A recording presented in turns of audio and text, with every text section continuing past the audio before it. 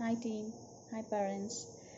I have been taking the online therapy sessions for my kids since few weeks, and to be frank, I was very skeptical before going for it because I was not very sure how my kid would behave for a screen time, because I was looking more to get away from screen time for him, but I thought, let me give a try. Let's see how it goes. And yes, a very big thank you to Magpie team for helping me out and starting this initiative, because it has not only helped my kid or his behavioral things, but it also helped me to plan his activities. It's like a training to a parent, how exactly you can work on them when the sessions are not going around.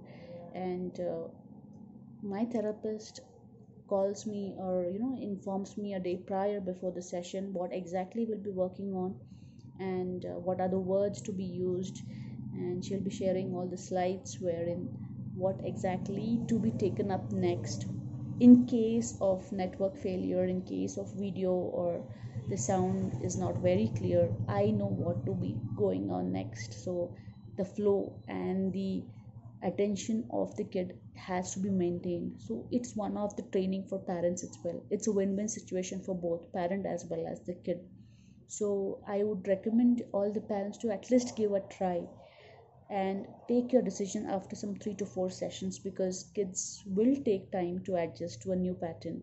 It might be a face to face. Initially you must have struggled, so you can give a try for online sessions and see how it goes for at least 4 5 sessions, and then take your call whether it works out or not.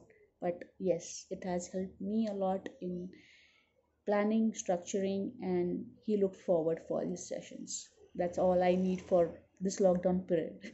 Thanks, my team. Thank you. See ya.